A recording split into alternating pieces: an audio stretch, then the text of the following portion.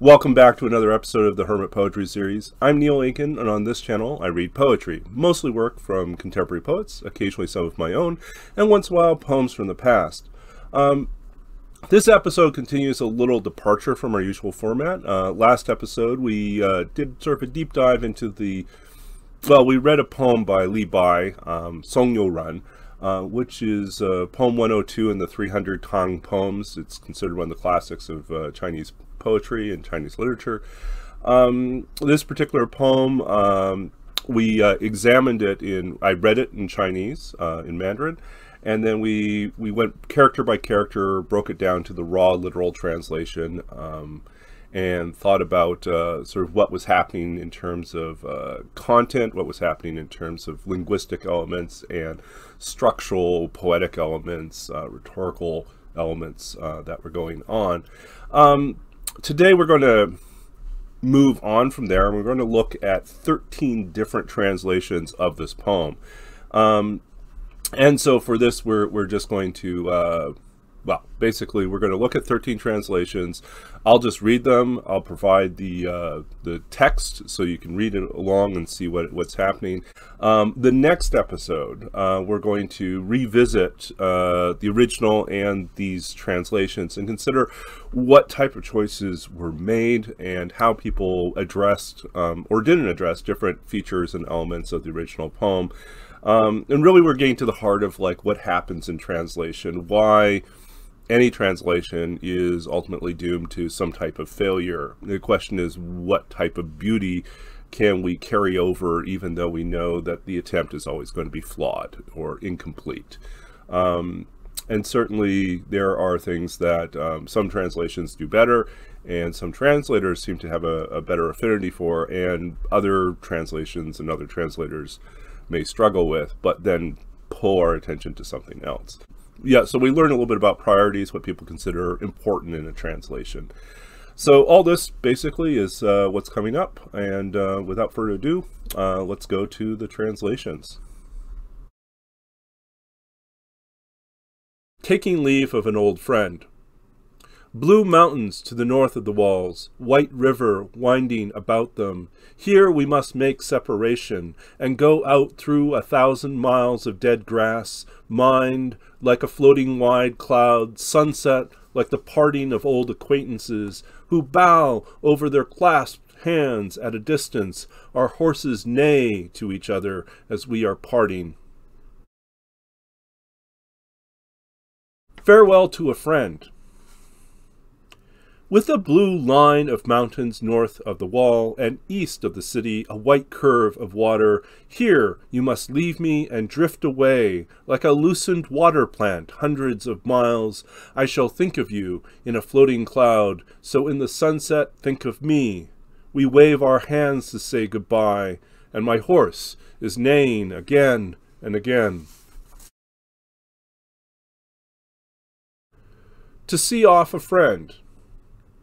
North of the city wall, green hills extend, and sparkling waters lap its eastern edge. It's here we bid the last farewell. You'll travel like the tumbleweed too far. Even your thoughts are wayward clouds, like this friend's heart, sinking like the sun. Wave to me now and be off. I hear the impatient whinnying of your horse.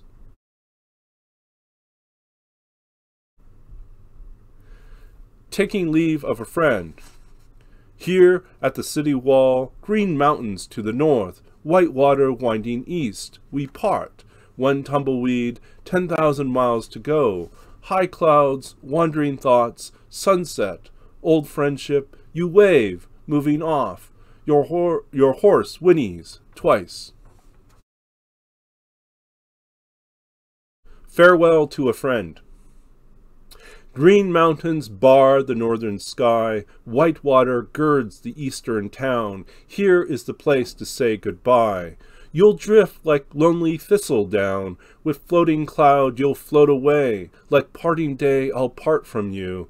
We'll wave as you start on your way. Our steeds still neigh. Adieu, adieu. Taking leave of a friend. Green mountains lie across the north wall. White water winds the east city. Here, once we part, lone tumbleweed, 1,000,000 miles to travel, floating clouds, a wanderer's mood, setting sun, an old friend's feeling. We wave hands, you go from here. Nay, nay, goes the horses. Seen off a friend. Dark hills stretch beyond the north rampart. Clear water circles the city's east wall. From this place where farewell begins, a tumbleweed leaves on a 1,000-mile journey. Drifting clouds and travelers' thoughts, the setting sun in an old friend's heart, as we wave and say goodbye, our parting horses neighing.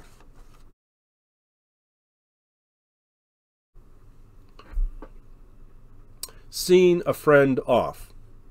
Blue mountains past the north wall, white water snaking eastward. Here we say goodbye for the last time. You will fade like a hayseed blowing 10,000 miles away.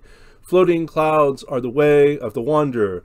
The sun sets like the hearts of old friends. We wave goodbye as you leave. Horses neigh and neigh.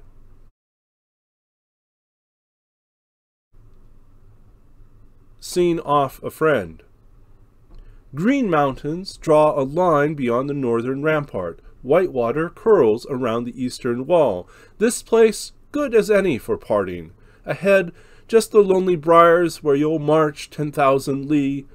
Floating clouds, the traveler's ambition. Falling sun, your old friend's feelings. We touch hands, and now you go.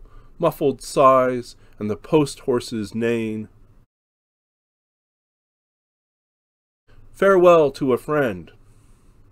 Green hills lie beyond the northern city walls. Surrounding the east side are white waterfalls. From this scenery spot you are about to depart, like a tumbling weed, traveling thousands miles afar. Drifting clouds represent the traveler's mindset, but our friendship is eternal, just like the sunset. We wave our hands as you are on your way. Our horses call each other, even from very far away. Farewell to a friend. Green hills skirt the northern border. White waters gird the eastern town. Here we part with each other, and you set out like a lonesome wisp of grass, floating across the miles farther and farther away. You've longed to travel like roaming clouds, but our friendship, unwilling to wane as the sun is to set, is let it be here to stay. As we wave each other goodbye, our horses neigh, as if for us they sigh. Seen off a friend. Blue-green mountains stretch beyond the northern wall. Clear water twists to the east of the city. We are here to separate. A lone dandelion on a 1,000-mile journey, like drifting clouds, are the traveler's thoughts. Like the setting sun are the feelings of friendship. We wave as we leave this place, the whinnying of a horse from its herd. Seen off a friend. Green mountains stretch beyond the northern wall. White water winds through the eastern town. Here is the place we've come to part. A lone tumbleweed, 10,000 miles to go. The drifting clouds, the traveler's thoughts, the sun sinking low, what we feel in our aging bones. We wave as we each bid farewell. Our horses neighing, our parting sighs. And that's our episode for today. Thank you for listening to all these different translations. I'm going to include a list of the full bibliographic information for each of the different translations and where I found them in terms of sources. If you're aware of other translations of this poem, I would love to hear about them. And then I could just basically keep expanding my own little collection. This is it is a little bit of a hobby of mine to keep digging into finding poems that have many, many, many different translations and seeing how they all work. So in any case, I hope you enjoyed this. If you like this video, enjoyed this type of content, please like the video and comment below and let me know.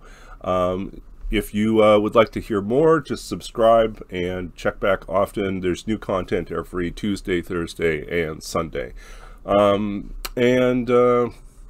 Until next time, stay safe, stay well, and keep reading poetry.